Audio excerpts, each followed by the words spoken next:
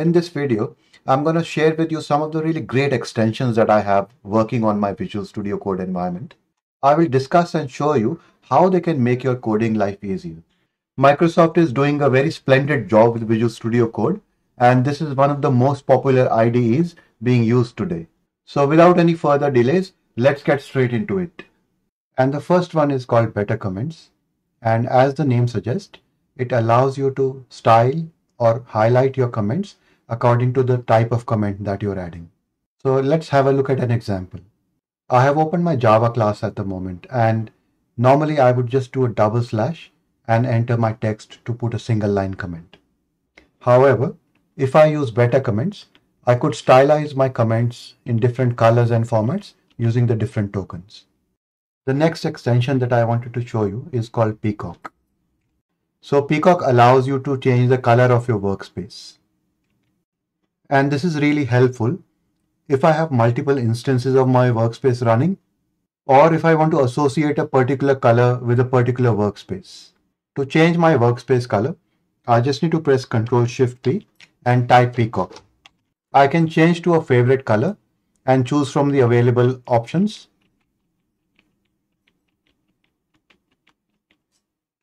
Or I can enter a color of my choice myself and provide the RGB values in the hex code.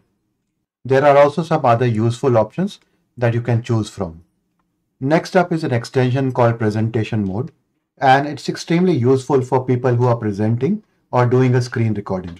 And once the extension is installed, you can go into the extension settings and you can set the zoom level. You can also go into the key bindings and add a keyboard shortcut. And once the shortcut is set up, I can just use the keyboard shortcut to enable or disable presentation mode. So the next extension that I want to show you is called Workspace Sidebar. Once the extension is installed, it will show you this Workspace Sidebar icon in the left panel. You can configure the extension settings and provide the folder where you want to look for all the workspaces. And you can also provide the depth of the subfolders that you want to look into. And once that is done, you can easily switch between the different workspaces that are available within your folder.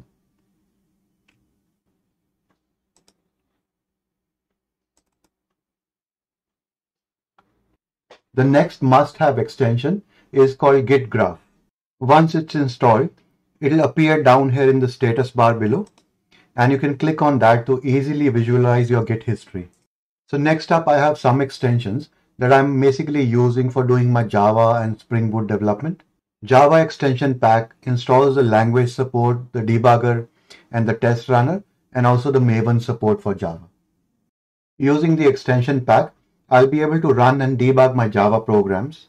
A Maven panel is added in my sidebar, and it scans the POM and it allows me to run all the different Maven commands. Similarly, I have added another extension pack, which is called the Spring Boot extension pack. So this one installs the Spring Boot dashboard, which will again make another panel visible on my sidebar called the Spring Boot dashboard. It shows me a list of all my Spring Boot apps, and I can also run or debug them from here. This extension pack is also providing support to create Spring Boot projects using Spring Initializr. I can do Ctrl+Shift+P and just say Spring Initializr, and I can either create a Maven or a Gradle project. Let's go and create a Maven project for now. I'll choose the Spring Boot version as 2.5.3 and the project language as Java. And let's enter the group ID as com.example and the artifact ID as demo. And I'll specify the packaging as jar, and the Java version is 11. So now it will ask me to choose the dependencies. So let me select the dependencies that I want, and then I'll press enter to continue. And this will ask me to save the project in a particular location. So I'll just save it here. So you can see that it's actually created the Spring Boot project for me using the Spring Initializr. And I've just opened the folder where it created the Spring Boot project. And you can see that the POM and the Maven wrappers and the source code is available. Next up, I have the Docker extension from Microsoft. And if you're working on containers, this extension will make it really easy for managing your containers within Visual Studio Code.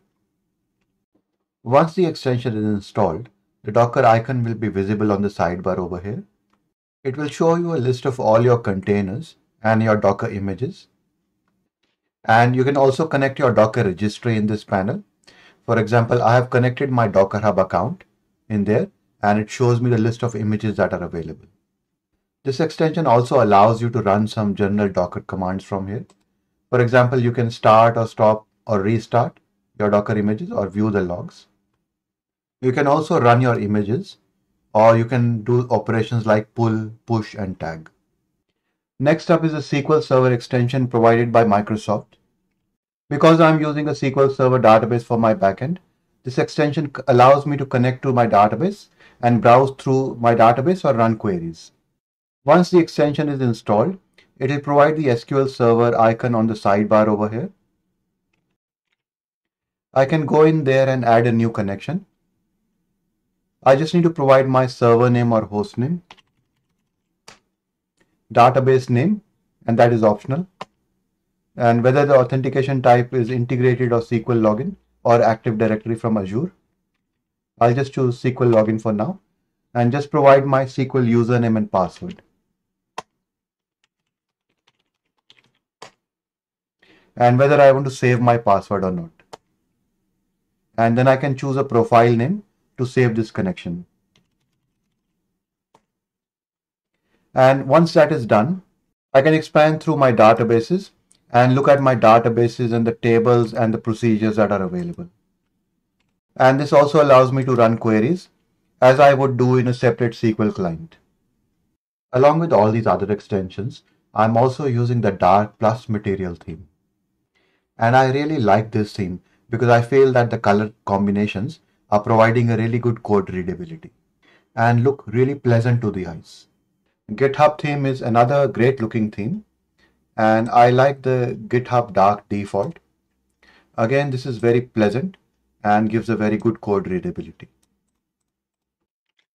With all of these extensions and customizations to my VS Code, I also turned on my settings sync because I didn't want to lose these settings or extensions in case there was a need to rebuild my machine or reinstall Visual Studio Code. You can configure your settings syncs to customize what you want to synchronize, and you can select say settings, keyboard shortcuts, snippets, extension, and the UI state. And I have connected my settings sync with my GitHub account. So as soon as I log in again using my GitHub account, all my settings are automatically synchronized. The settings sync feature is directly provided by VS Code itself, and I didn't have to install any specific extension to get this working. So over here, I have a fresh copy of Visual Studio Code running on a Windows virtual machine. And I'll go in and turn on my settings sync. So I'll just go to Manage and turn on settings sync and sign in and turn on. And I'm going to sign in with my GitHub account. Continue.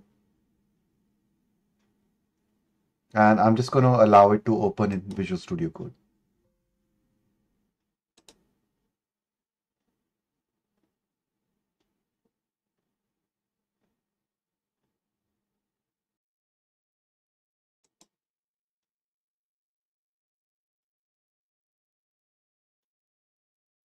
And as you can see here, it's syncing all my extensions and settings from Visual Studio Code.